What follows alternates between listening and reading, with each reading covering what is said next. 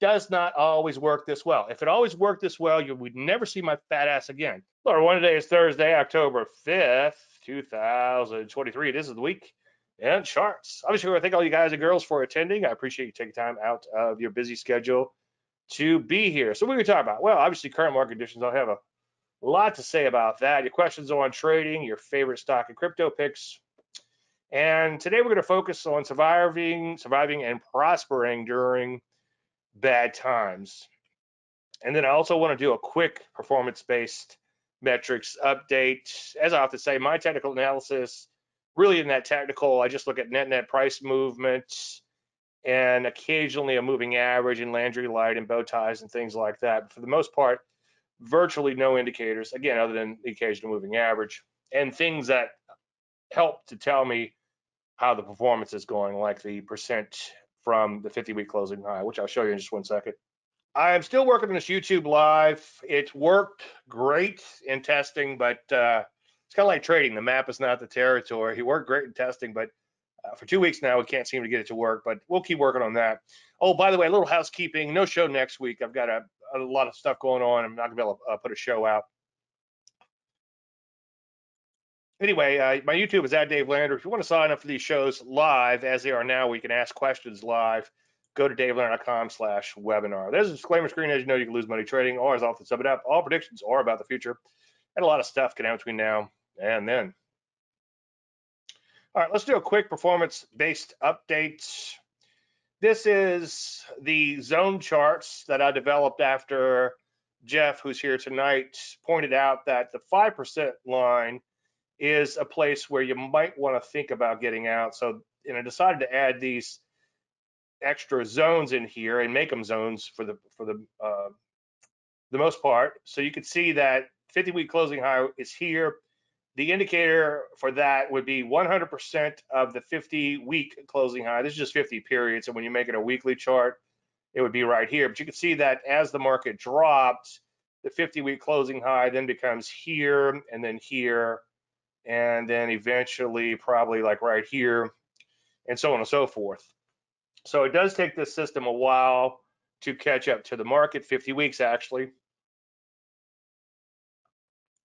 So Jeff had pointed out that the signals in 5% are just as good as waiting for 10%. I did do a little empirical research on that. In other words, I looked at the charts, and it would be noisier. You would get a few more whipsaw situations, but he is definitely correct in that it would get you out of the way sooner. Now, anything that gets you out of the way sooner has the potential to have more whipsaw. But anyway, so once you drop below 5%, where we are now, things begin to get a little questionable, as Jeff has pointed out. And 10% is a nice round number for the S&P 500, at least, and other indices, to let you know that we could be in trouble. So, right, once again, you are here. Now, a sell signal is a close below 10% of the 50-week closing high. So for the math down here, it would be 90% of the 50-week closing high. Let a 10% or more drop, however you want to look at it, is not a good thing. So we're kind of closing in on that. We could get a sell signal fairly soon. I was asked recently, do you think we will get a sell signal? And I don't really predict. I follow. Like when I get into position, I have no idea whether I'm going to lose 10% or make 500%. I don't know on something like that. And as I've said 1,000 times, years ago, was like for 14 years, I believe, total, I advised a hedge fund on market direction. And as soon as I would say, well, I think the trend is up, he would say, okay, well, how far is it going to go? Because he was trading options. And then I would say, I don't know, I'm just a trend follower. And then he would say, well, do you think it could get to this level? I'm like, well, I guess. And then he said, well, how long is it going to take to get to that level? So being an options trader, he needed to know the magnitude. He needed to know how long it would take to get there. So timing, magnitude, and all these other variables. And sometimes you even have to know volatility. So it gets a little tricky in a case like that. But as a trend follower, you just follow along. Now, one thing that I do find interesting is the cues, and I did buy into the system just for S and Gs to follow the system, quote unquote, follow it. I don't know if I'll be able to follow a mechanical system. I like having a mechanical system to help get me out of trouble and warn me of trouble. And when we get a 10% sell signal in this with the P's, it gives me kind of a line in the sand to worry about. Now, the system, the designer's intent of the system was to get you out of the way before, as Ian McActivey would call it, the diaper change moment. And that's when the market comes unglued. Well, as I've said before, with any type of performance-based metric, be it a moving average or a zone chart like this, the 10% line, once you cross below that, once the momentum shifts, once you get Landry light to the downside, once you get a bow tie proper order to the downside, that's when bad things tend to happen. And that's borrowing a line from Baleo and Gaillard, who talked about the 200-day moving averages below the 200-day moving average as where bad things happen. But surprisingly, and thank goodness, so far the cues are kind of hanging in there. I really don't want to give up all the way down to here. So it's going to be really hard for me to continue to hold on. Now, I didn't put money management into this system because I just wanted kind of a nice pure system, something where you could look at and say whether you should be long or short, and it could add in and maybe build the case for other things. And it was kind of cool because this was developed long before the pandemic.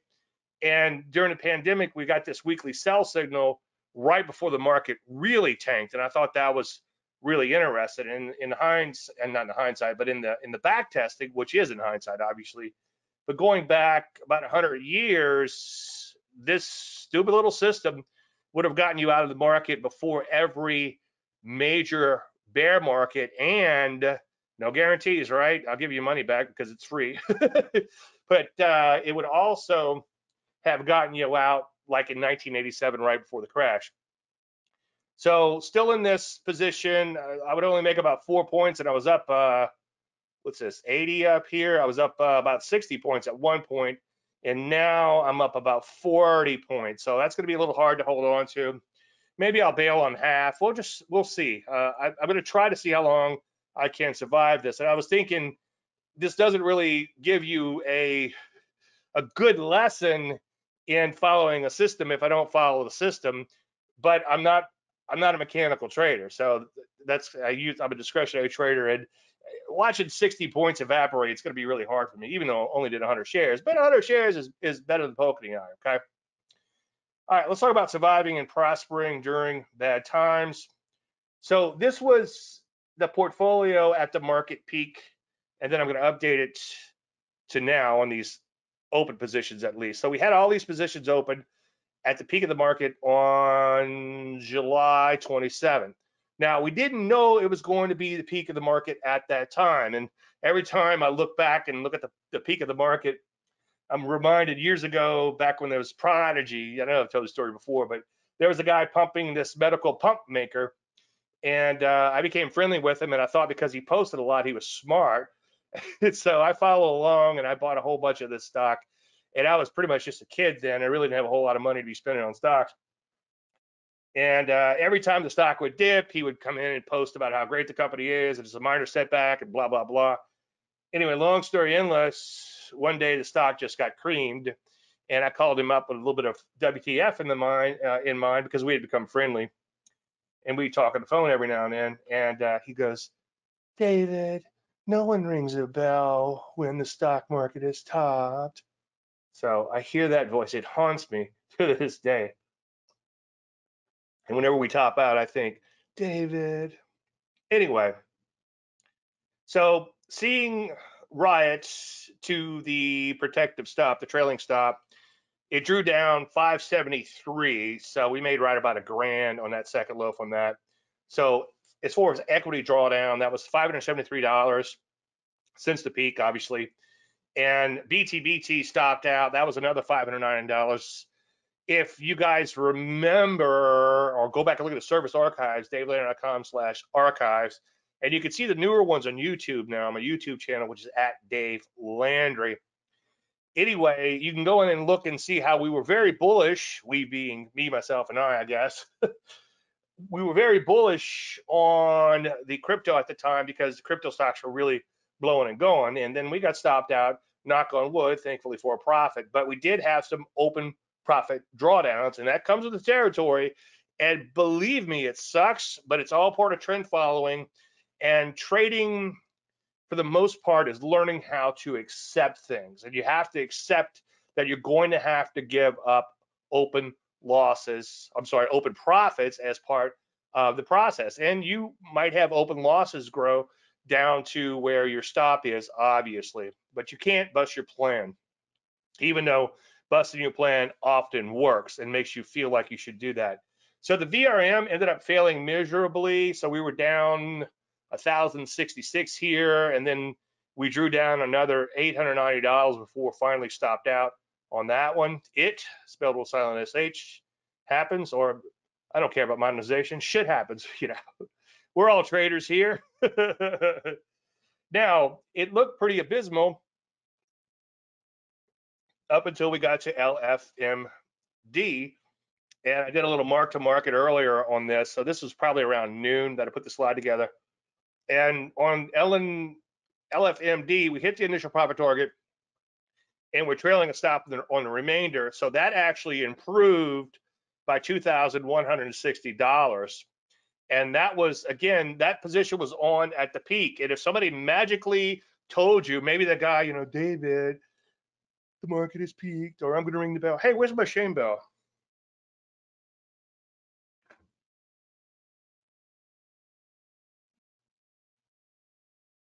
Oh, here it is. So one of you guys gave me this a while back. It's kind of dusty. Not that I haven't needed it lately. So when I make a bad trade, when I do something stupid, I have the shame bell. Shame. I'm going to leave that out now that I found it. Mike P gave me that, so thank you, Mike, if you're watching tonight. Anyway, so by sticking with the system, that one went up 2160 and counting. Hopefully, somehow it's defied gravity. I don't know how. I don't care. I'm a trend follower, right? And then KNF hit the initial profit target for that. That was $1,000 on the hypothetical portfolio, though I do take these trades, FYI. And for a total profit of 2065, hopefully, I know you should never use that word traded, but hopefully and counting. So let's add all that up. It looked pretty ugly for a while, but it did get a little better by 2172 total by sticking with positions. And again, I hate to use that word hope, but hopefully the end counting continues with the KNF and the LFMD, which we're still long. Now on 7/24/23, and you can go and look at all these archives if you want, if you can't sleep at night. And again, if you go to @Dave Landry, you can see the newer ones on YouTube. We had this stock that set up. The entry was here, but look what happened. It imploded. So no trigger, no trade. So that's a big on that one. On 7/27, we had, now the 7/24, by the way, carried through to 7/27. So I recommended it on 7/24. I think that was a weekend in between. So it was actually for 7/27, but that's the date. All the dates I show here are the dates that I recommend to set up. So on the 27th, which was the peak of the market, I recommended MRKR, which was a pretty darn good looking setup, if I say so myself. Entry was here. The stock just rolls over, looking pretty ugly. How's that for an oxymoron from a trend following moron? So another big on that one. On 801, Wolf, WLF, entry was here. Stock just absolutely imploded, losing about 75% of its value, but it never triggered. No trigger, no trade. As I've said 1,000 times, I'd be willing to bet 6 months from now this thing's going to be 20 cents, and somebody's going to email me and ask me what to do with it. I'm like, that thing looks like a turd. It's going down for 6 months. It's like, yeah, well, you recommended it. I was like, well, it didn't trigger. So another on that one. So on the 7th, IONQ was a buy, and the entry was here. And then after a few days, it began to sell off fairly hard without triggering. I decided to go ahead and pass, probably because it pulled back to this fairly close to this prior little level here. I just didn't like it. It looked like it lost momentum and was in the process of rolling over. And that was probably on one of these red bars here where I decided to just pass. Now, it did have a nice little pop, but then it came right back in. But I ended up passing on that one after having it on for a few days. A lot of times I'll talk about jockeying for position, and hopefully that makes sense. But basically, if I find a setup like this that I really like, and I show it in service, and each day I update it, whether or not if it doesn't trigger, right? And so sometimes after a few days, I'll change my mind. In a case like this, it had given up too much of its recent gains. It gave up this whole run from here to here by pulling back a little bit. And I think this is a log chart. I think it was if it was arithmetic charts, it would look a little bit more impressive as far as how big that rollover was. By the way, I use arithmetic charts. I guess if I get really, really long term, some of my charting packages default to longer term, like weekly or monthly, to logarithmic, and that's fine. But for most of the time, or for all intents and purposes, I think arithmetic is just fine. In case the inquiry reminds want to know. So August 9th, no setups. August 10th, no setups. August 11th, no setups. August 14th, no setups. August 15th, no setups. Why am I paying this guy to tell me to do nothing? Well,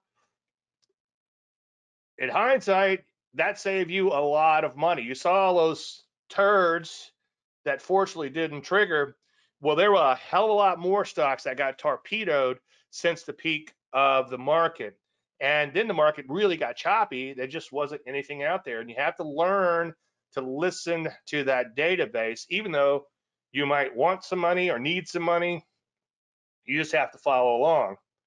If there's nothing to do, there's nothing to do. And as I've preached many times, I wish somebody 20-something years ago would have told me that a big part of trading is sitting on your hands. Trading being an active verb, I felt like I had to be in and out every day, like the rat going for cocaine. And I'm a little too active here and there. On the 21st, nothing. These are potential position trades, right? I don't want to take a position in the market unless I really, really like the setup. So 24th, we finally get a setup after weeks and weeks and weeks. So here it is, KBH. It's a short. Now, as I was saying, my stock charts show when you have the 10 simple greater than 20 exponential and the 20 exponential greater than the 30 exponential, that's uptrend proper order, and that's illustrated below. And you can see we had like 50 days of that. So this KBH was in a decent trend, but always make sure you look at the chart. Now, moving average type of system, so to speak, is going to have a lot of lag. So make sure you always look at the chart, no matter what indicator you're using, and see that, well, hang on a second, this is good, still good, because the moving average is still in proper uptrend proper order. But notice that it's lost momentum. It's gone sideways for quite a while, and then it begins to break down. And the moving averages are a little slow to catch up, but they did catch up fairly quickly, as you can see down here. And once this thing begins to crack a little bit, anybody that bought from, let's say, 52 or 51 or higher is now losing money in this setup. So you can see first thrust down, also a bow tie. And notice that the bow ties went from uptrend proper order to downtrend proper order, 10 less than 20 and 20 less than 30, fairly quickly given the appearance of a bow tie. And that's right there. Now, once that happens, you want to look for at least a 1-bar pullback and ideally a deeper pullback, but the shallow pullbacks sometimes can really pay off. And I was pretty excited this first day of the trigger, thinking that this thing is just absolutely going to implode. And the reason you don't want to wait for a deeper pullback is because the whole world is waiting for a deeper pullback. So with these transitional setups, like a bow tie or first thrust or whatever other ones you're trading, sometimes you just have to close your eyes and sell short or buy after the first little one bar, little tiny pullback. Now, as a generic pullback, you'll notice I like a nice, fat, deep pullback for the most part. Unless we get in a rip-roaring bull market where the market just keeps making these bull flags over and over again. And by the way, we hadn't been in that kind of market in a long time, so you don't have to worry about that. Then I might start looking for shallower pullbacks for these established trends. But keep in mind that a trend transitional pattern, you're looking to capture a new trend as early as possible, okay? And so you want to get in as early as possible so that everybody trapped in the market kind of has that oh shit moment, so to speak. And then they look to dump at some point in time. And sometimes most people don't sell when the stock is on the way up, they sell it on the way back down. They wait for it to rally. If that rally never comes, then eventually they throw in the towel. So a lot of psychology behind technical analysis, at least the way I see it. And if I can't wrap my head around a pattern from a psychological standpoint, then I toss it out. So there's the entry. Stop was up here. Initial profit target was down there.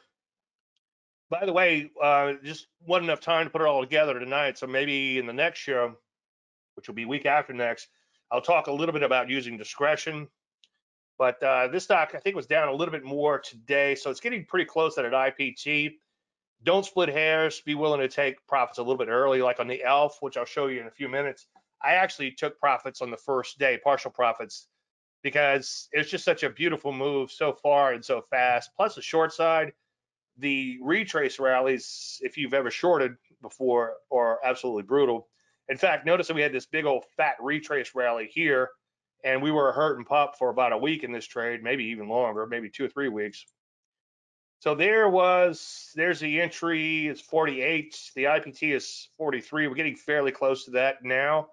In fact, don't split hairs. If on any weakness tomorrow, I'm probably going to lock in half of my shares, just FYI, tomorrow being Friday the 6th.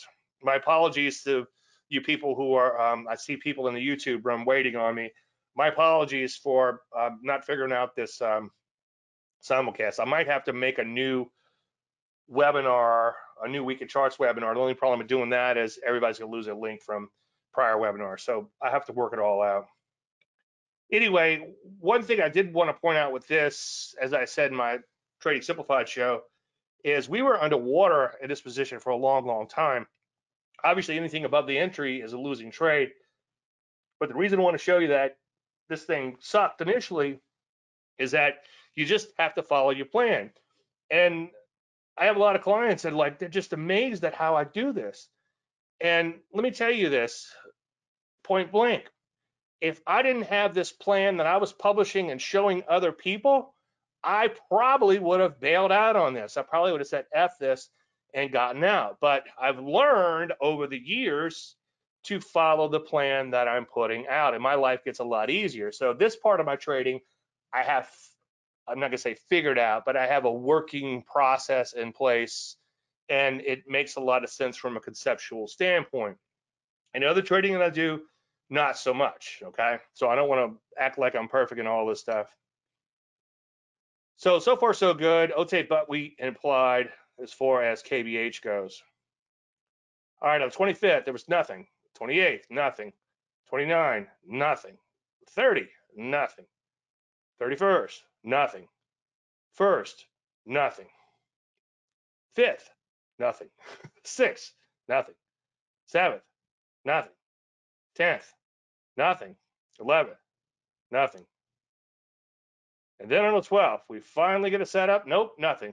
13, nothing. 14, nothing. 15, nothing. 16, or 18 actually, because it was a weekend, nothing. 19, MNSO was an honorable mention. It did not trigger. And if you go in and watch the video for, it'll probably be the 920 video, which is on YouTube by now. It will, the service publishes the night before.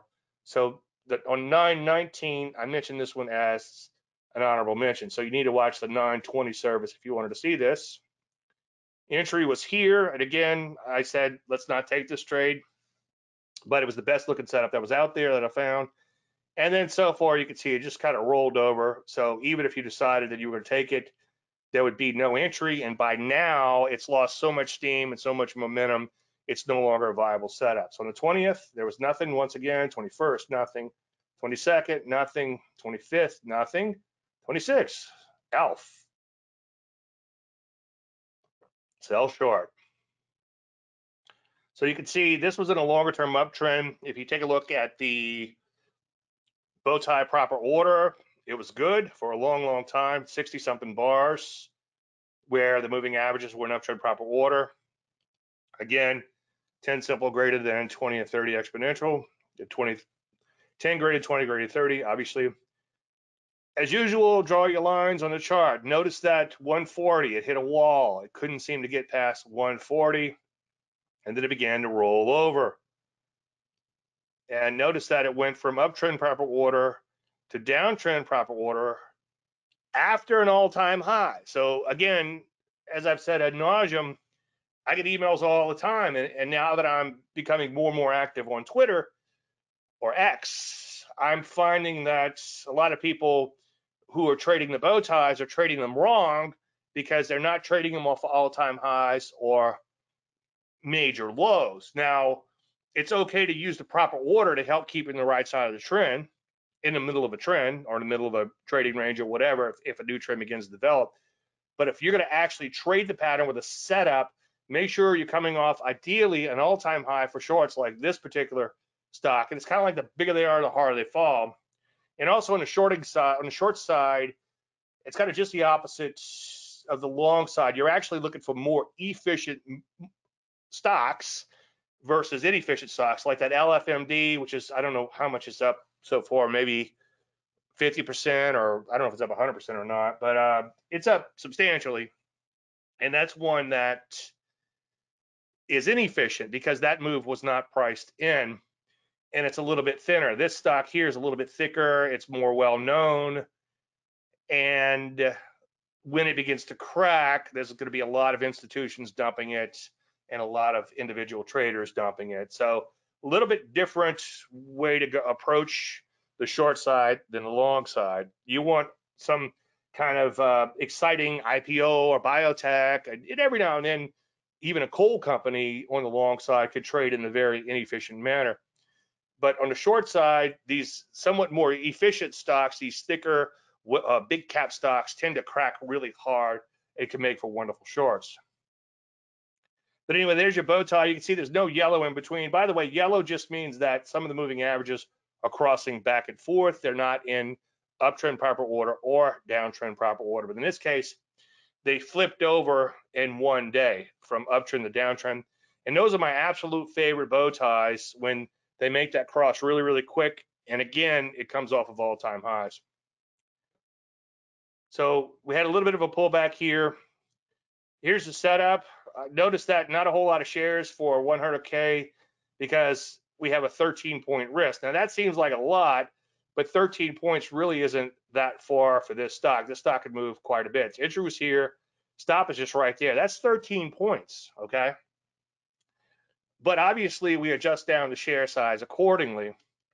So it was only 150 shares. So this thing imploded on the first day in.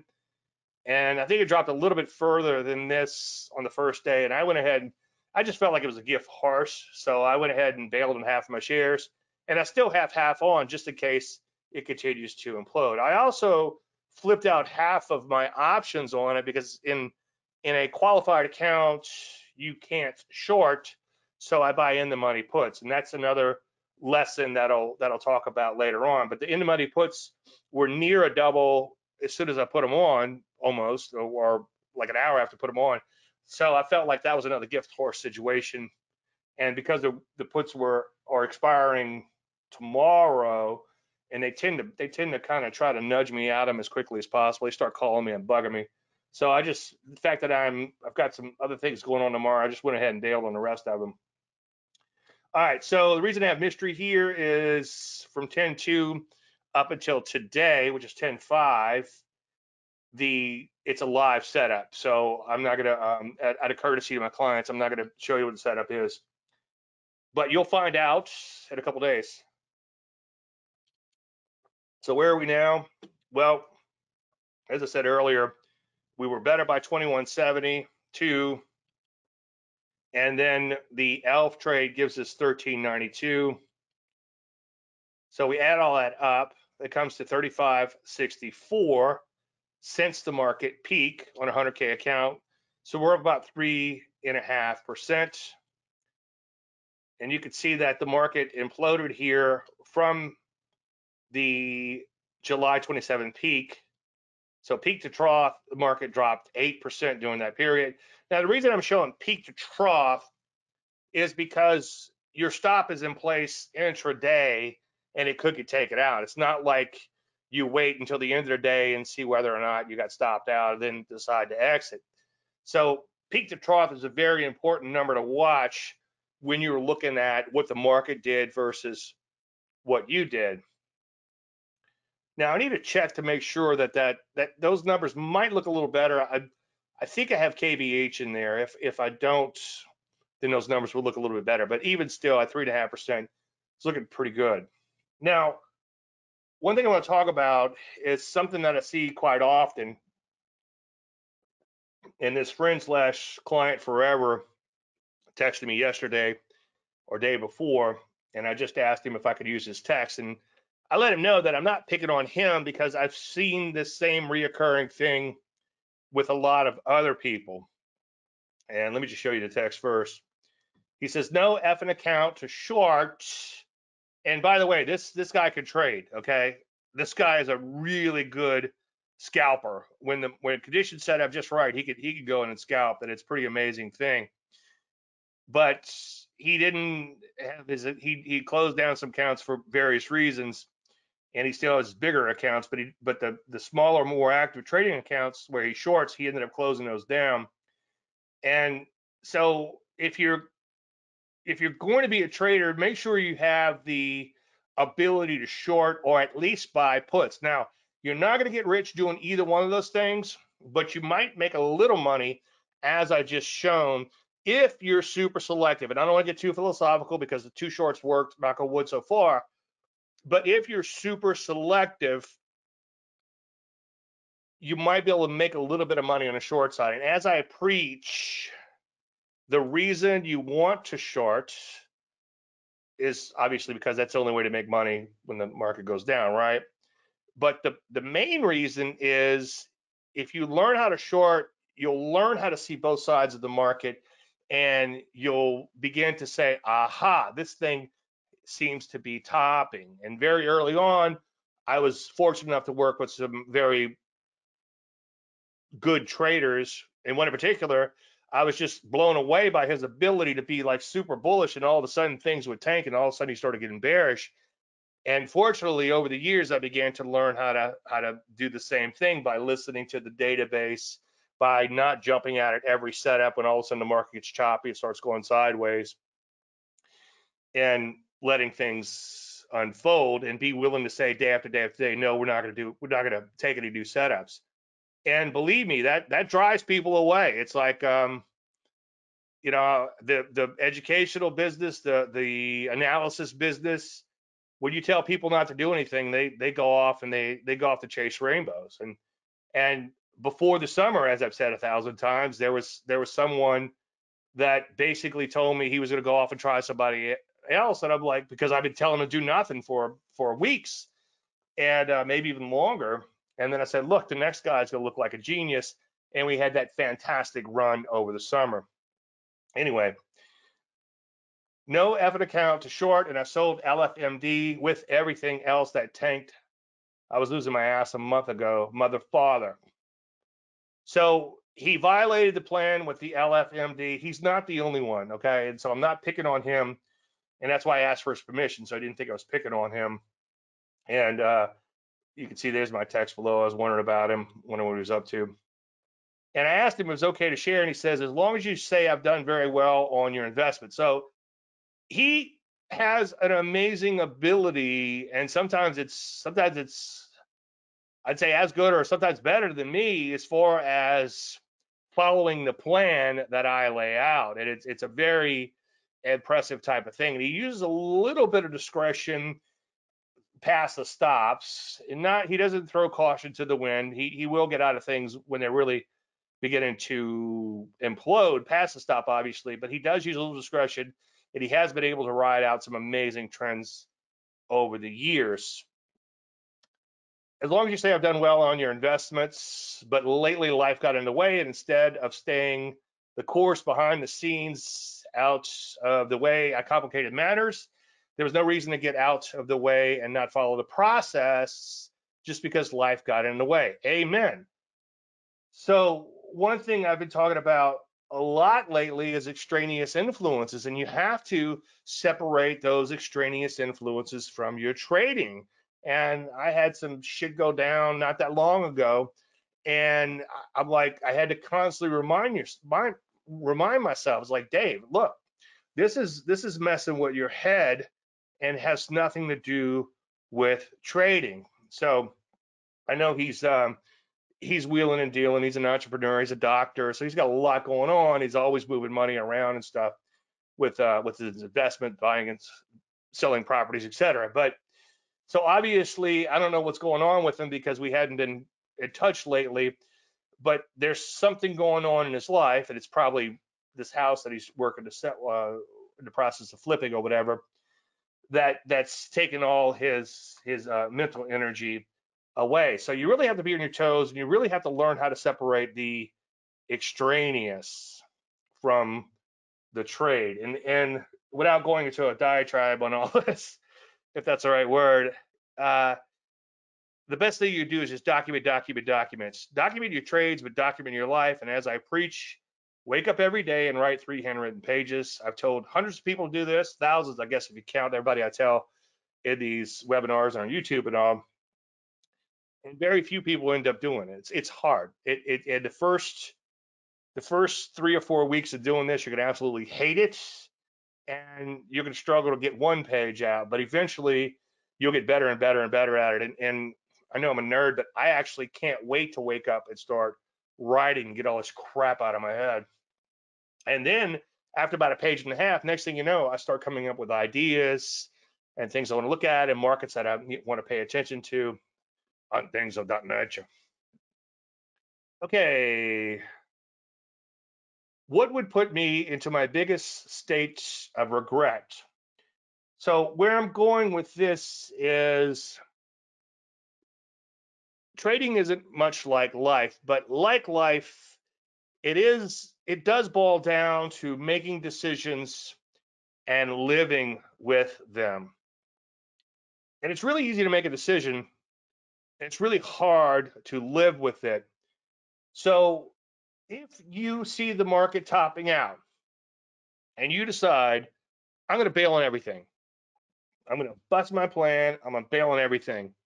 Well, make damn sure that you're really willing to live with that decision and say, you know what? All this stuff might come back, but I don't like what I'm seeing here, so I'm getting out. I think the best thing to do, obviously, is follow the plan. It worked swimmingly this time. It does not always work this well. If it always worked this well, you would never see my fat ass again. That I can guarantee. But as I'm putting the slides together, last minute, I thought about this. Just ask yourself, what would put me into my biggest state of regret? So when he goes to sell LFMD, and again, I'm kind of shocked because he's normally really good at following the service plan, and kind of like me, he gets in trouble elsewhere, you know?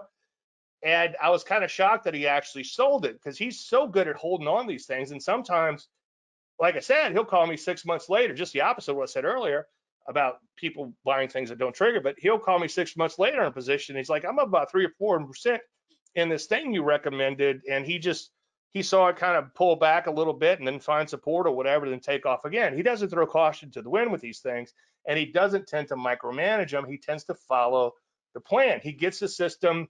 And, you know, we've had long discussions. He's like, you know, you suck sometimes, you know, and he knows it, you know, it's like he knows that I suck sometimes, and that conditions get bad and just shit happens, and you just have to bide your time, because sooner or later you're going to get to these trends. And again, it doesn't always work this way. You don't ride the trend up and then ride the trend down like we just did and have a couple of these leftover winners actually do okay.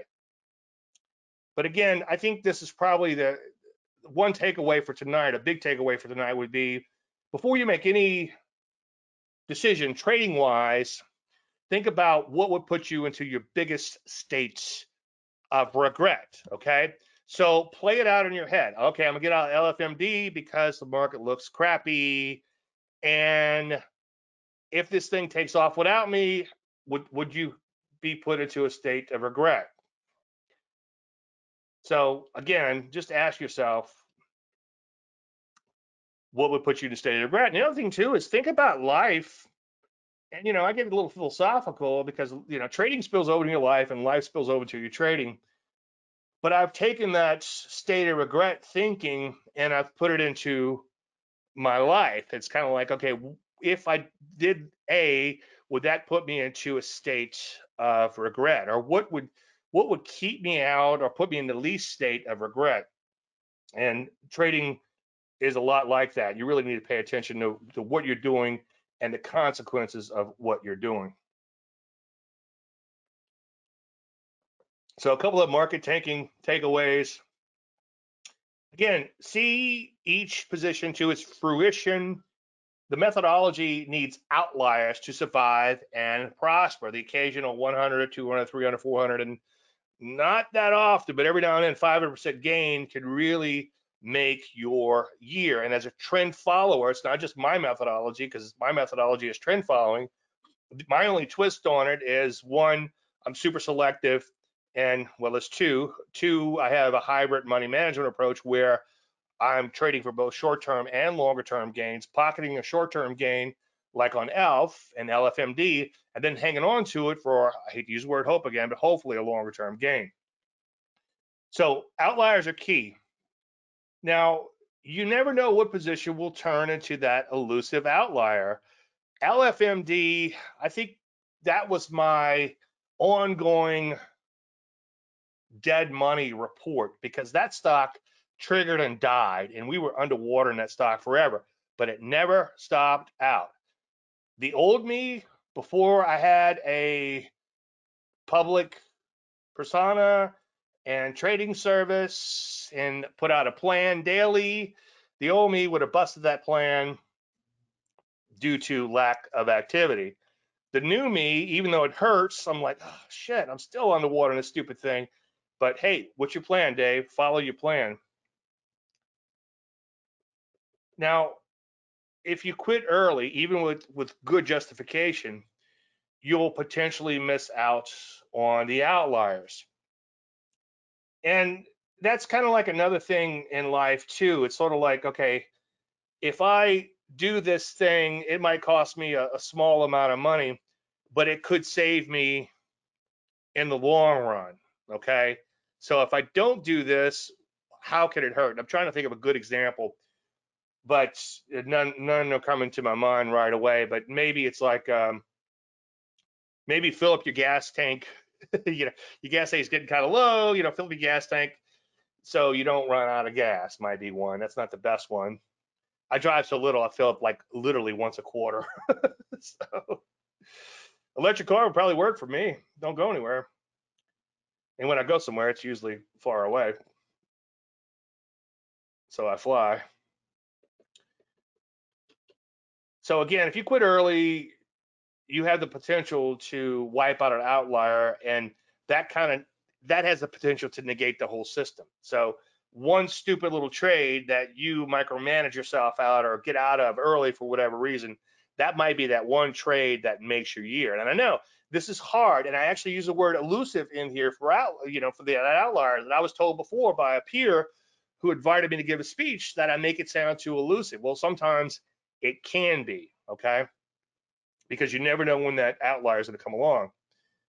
Less is more, okay? If anything comes out of tonight, notice how day after day after day after day after day after day, there were no new setups. Why? The database wasn't producing anything. The market itself was choppy. The sectors were choppy, okay? And then everything started rolling over. So then we slowly began to put on some shorts. Now, you'll notice if you've been with me for a long time, the old me, the old more active trader me, as far as the position trades are, would have piled on that short side a little bit more heavily. The newer me is a little bit more skeptical of the short side, and I pick my spots very, very, very carefully. Not that I won't still lose money. It's like, it's almost like every time a short works, you're like, wow, that's cool. It actually worked, because they go against you so much. And shorting, again, I don't want to make shorting look easy, because it's not. It's a real pain in the ass. And, sitting through that KVH and watching that thing go up day after day after day, and just looking at this big fat equity loss was hard. Okay, I'm not going to lie to you. It was flat out hard. But then finally following the plan eventually paid off. It won't always pay off. Again, it's another one of those, if it always worked, you never see my fat ass again. So again, less is more. I went weeks without recommending new setups, and fortunately the well-chosen ones that I did recommend worked nicely. And again, I'm knocking on wood. Come in. I need some new jokes. I need to get out. Because it's like I'm out of stories. Wait for entries. God, I can't tell you how. Well, I guess I could tell you.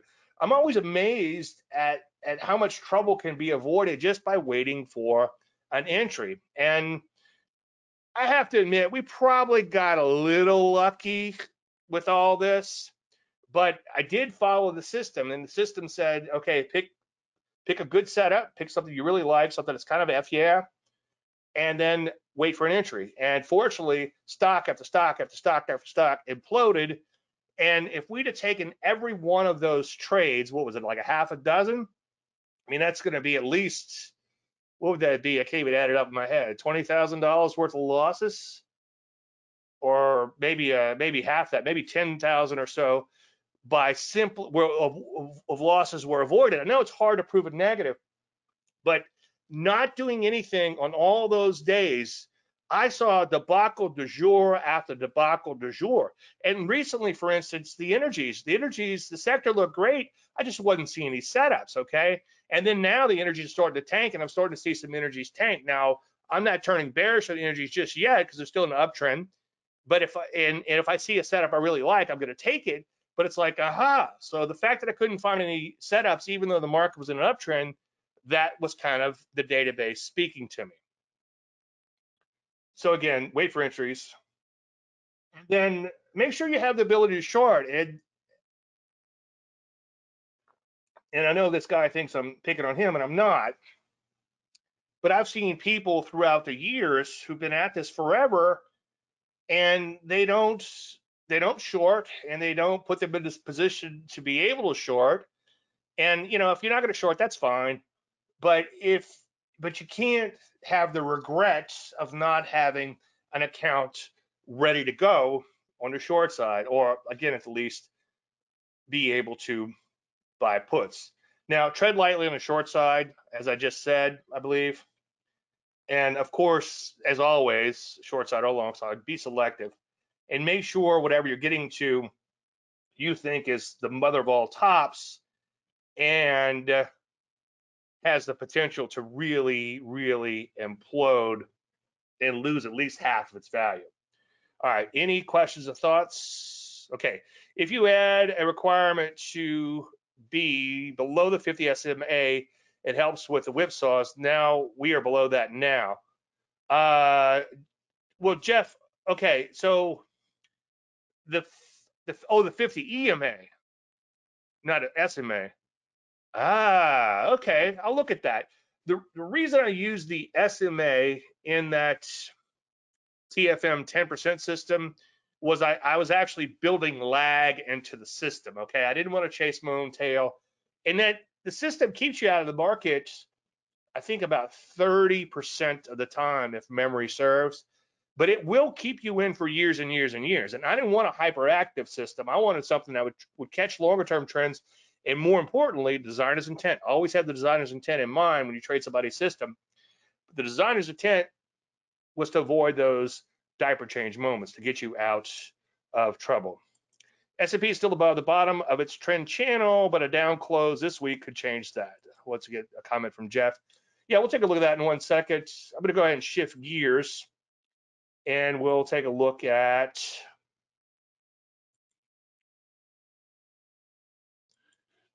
crypto. And we're not going to spend a lot of time here. I don't think there's much to do in crypto. Here's Bitcoin. Bitcoin has some nice Landry light above the 30 EMA. I put out a tweet, I think it was yesterday. What do they call tweets now? X's? I don't know.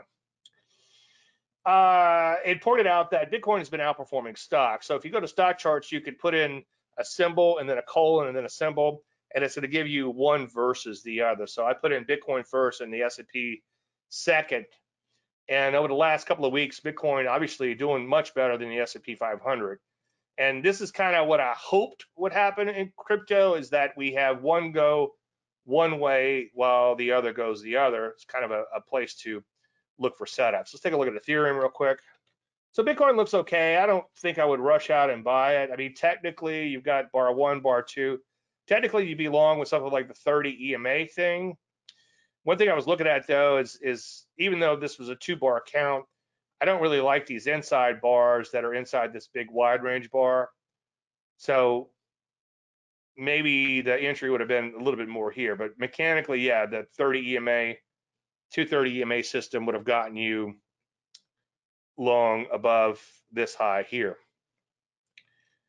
But I wouldn't rush out and take a signal like that. You've got a lot of overhead resistance over here, so, or supply, however you want to look at it. Let's take a look at Ethereum real quick. In general, Bitcoin has been outperforming Ethereum, and you could see Ethereum has imploded fairly hard as of late. So that's kind of looking ugly once again. And as I often say, the easiest thing to do or to learn if you're brand new to trading is don't buy anything that is below the 30 EMA, and that'll keep you out of a lot of trouble. Let's just take a look at some of these crypto pairs by strength. See, that looks pretty good. KNC, you've had a nice thrust higher followed by a pullback 30 EMA. That actually looks pretty good, to my surprise. That looks pretty good.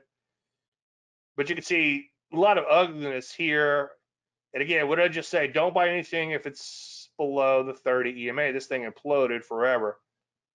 And these are, I have them sorted by strongest pairs. Let's see if anything else pops up. So what was that? KNC, that looked pretty good. So I'm not seeing anything else on the fly here.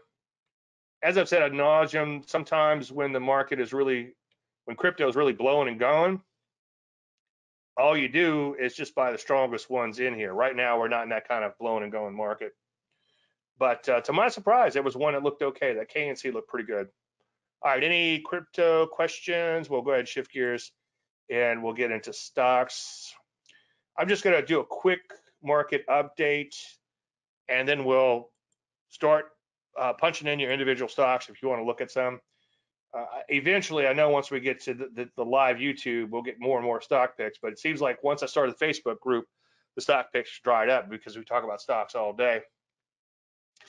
S&P 500 inside day today, not a whole lot to read or glean there. I wouldn't get too excited one way or the other. One thing I was telling my premium clients tonight, my paid clients, is that the service clients, that is, that I'm a little disappointed that we hadn't had a really big bounce from oversold just yet. That's a little concerning. Let's take a look at the dollar real quick. Dollar's been strong. Dollar is the dog with least fleas. I know stocks would probably go up if the dollar was a little weaker. But boy, I tell you, given the state of the world and everything going on, I'm not confusing the issue with facts, but I would get really nervous if the dollar really started to tank.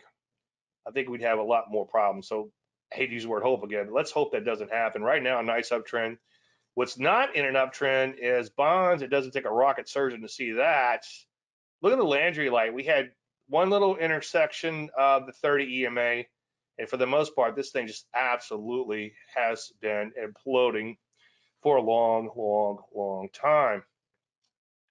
Let's take a look at it. Well, let me just show you something real quick.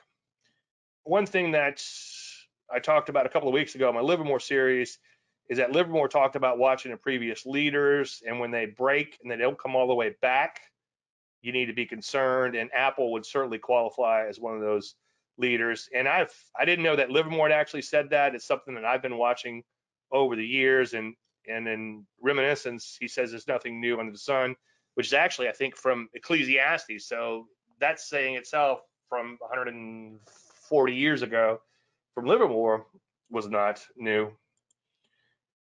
NASDAQ composite, lots of Landry light below that 30 EMA. You can see it was really good, huh?